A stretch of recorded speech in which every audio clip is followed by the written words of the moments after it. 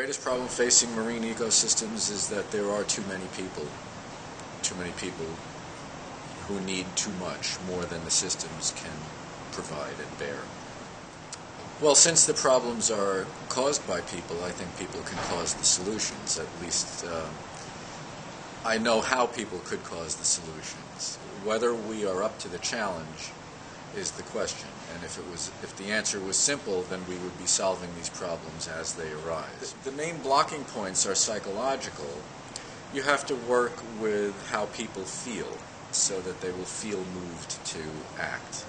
Because if you simply give them information and statistics, it should make the difference, but obviously it doesn't. And what RARE tries to do is to tap into something a little bit deeper that's driven by information and understanding, but that taps people's emotions, especially their sense of pride and their desire to be in control of their own destiny.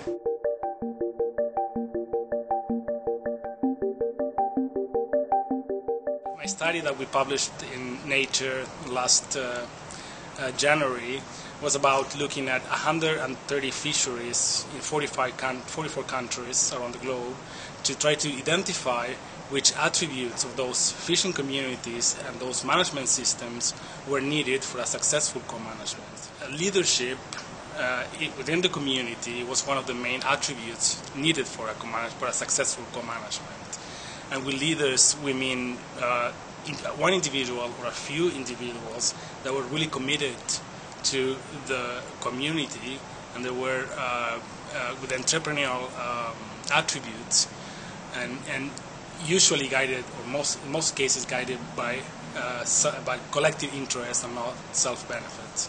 Improving management for those small-scale fisheries in the developing world is a key area, not only for the livelihoods of those fishermen that are the great proportion of the fishermen in the world, but also in terms of the ecosystems they are targeting. I believe that in this case RARE is just nailing it in the sense that it's targeting exactly those community leaders that need to be present for a successful fisheries management. In some cases, in some communities, those leaders are present, but they need to be strengthened and they need to be potentiated in order to continue their work. And that's where I think that RARE can make a difference in those communities.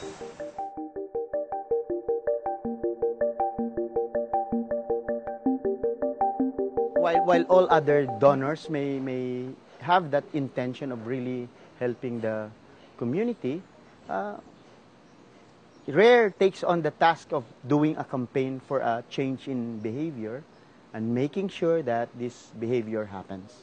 RARE's biggest strength would be its Pride program, because it really hits at the heart of the community, at what the community would value, at what is important to them.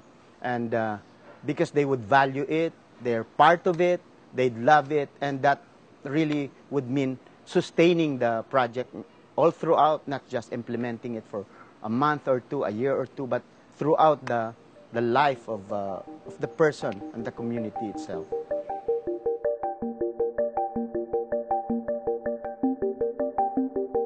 I look at RARE as being an incredibly important and critical partner at this point in time in our work, in the sense that we have now generated a significant amount of enthusiasm and understanding in local communities and local governments in setting up marine protected areas. But what's really needed now is to increase that technical level of understanding about how no-take zones in particular need to function to replenish the fish stocks there.